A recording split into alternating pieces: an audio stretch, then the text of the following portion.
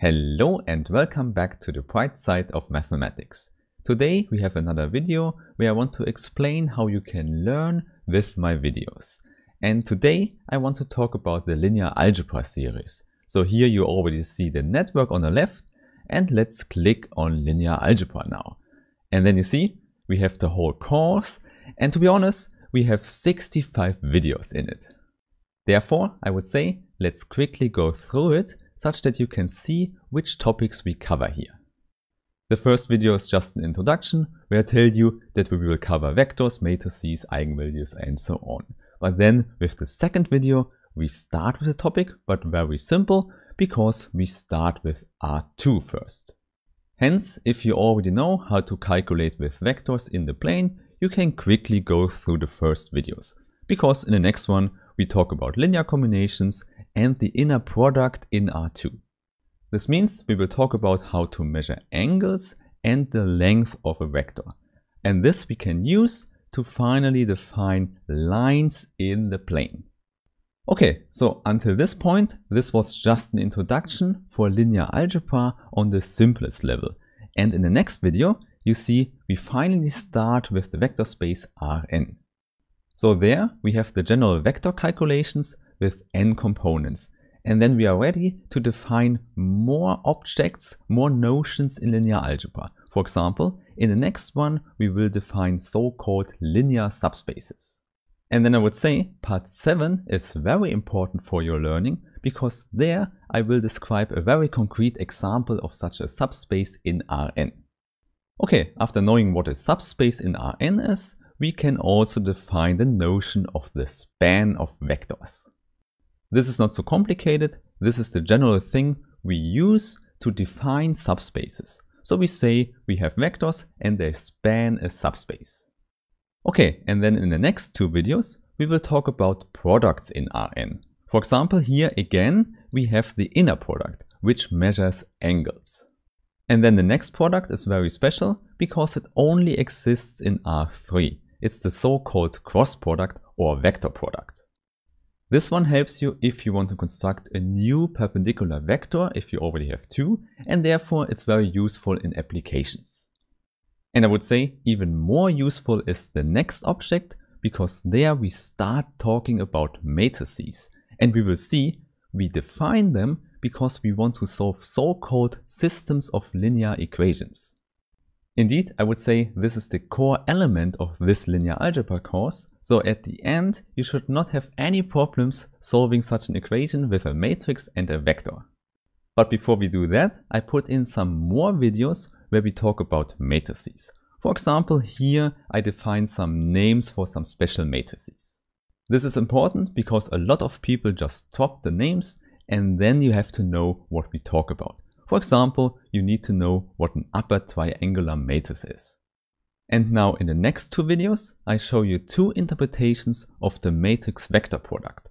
The first one is the column picture, where we have the columns in mind, and the next one is the row pictures, where we essentially just look at the rows of the matrix. If you have understood both pictures, then it is definitely clear for you why we have this special definition for the matrix product. Indeed, there you will see why this matrix multiplication makes sense. Okay, so then we can calculate with the matrices, and then of course we can also show properties of the matrix product. And after that, we can go more abstract, and we will talk about so-called linear maps. These are maps that conserve the linear structure of the vector spaces left and right. Indeed, it's not so complicated at all, because in the next two videos, we will see that matrices are indeed the exact linear maps we have for the vector space Rn. In other words, if you understand matrices, you also understand linear maps. Okay, and then to get an idea what these linear transformations can do, we will look at a lot of examples. And one possibility is to look at linear maps in the plane, and then we can visualize them with such a house. So we see what a linear map can do to this house. For example, in this thumbnail, we just see a matrix here, and it represents a rotation with respect to the angle alpha. Okay, then after that, we go back to the calculation with vectors. So we leave the matrices behind for a little bit, and we define the notion linear independence. This is really important as a concept because when we want to span a subspace, we don't want to use too many vectors to do that. Therefore, after seeing an example here, we can define the important notion basis for a subspace. This now is indeed the important concept I mentioned. You can span a subspace with vectors, and a basis means you have the correct amount. And indeed, a basis helps for calculations because it means you can calculate with the coordinates with respect to a given basis.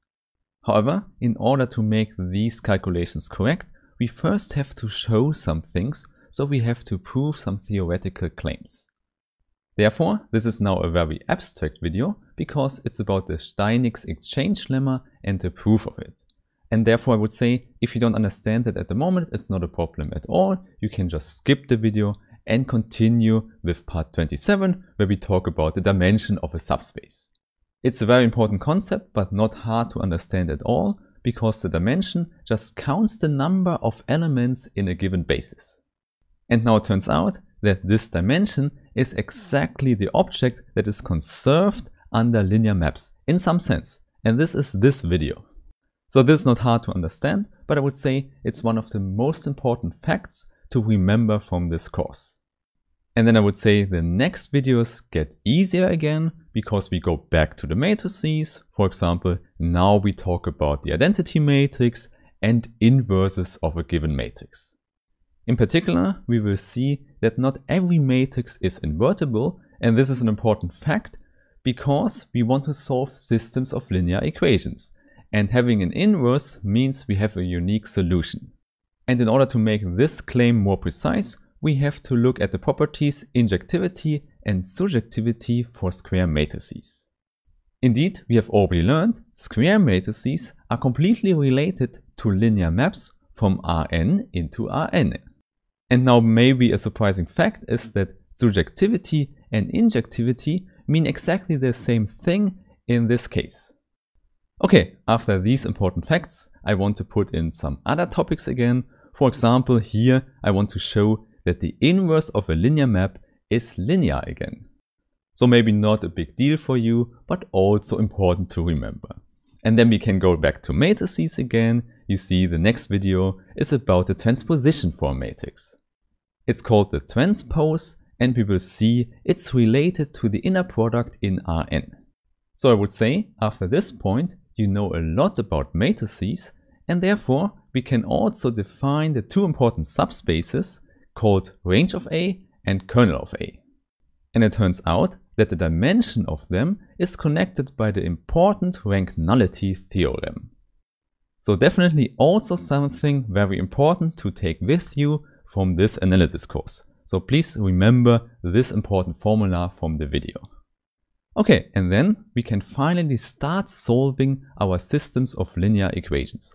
So we start here with an introduction, and then we can immediately go through the important row operations. Indeed, this immediately leads us how to write down a solution set, so a whole set of solutions, and also it leads us to the so-called Gaussian elimination. In other words, here you learn the calculation steps you need to do to solve a system of linear equations. And indeed, the goal is always the so-called row echelon form. In fact, it's a staircase you want to generate inside your matrix. And you do that because it immediately tells you if a system is solvable or not. And moreover, in the case it's solvable, it also tells you a lot about the uniqueness of the solutions. So I would say, after reaching this part 42, you know how to solve such systems. Therefore, for the next 10 videos, we have a whole new topic, namely, we will talk about the so-called determinant for a square matrix. And I've already said we have 10 videos, so we will do a lot. First we start with 2 dimensions, then we go to the volume measure idea, and then we will reach the Leibniz formula, for example. And by reducing that, we reach a more common formula, which you might already know. It's called the rule of Sarrus.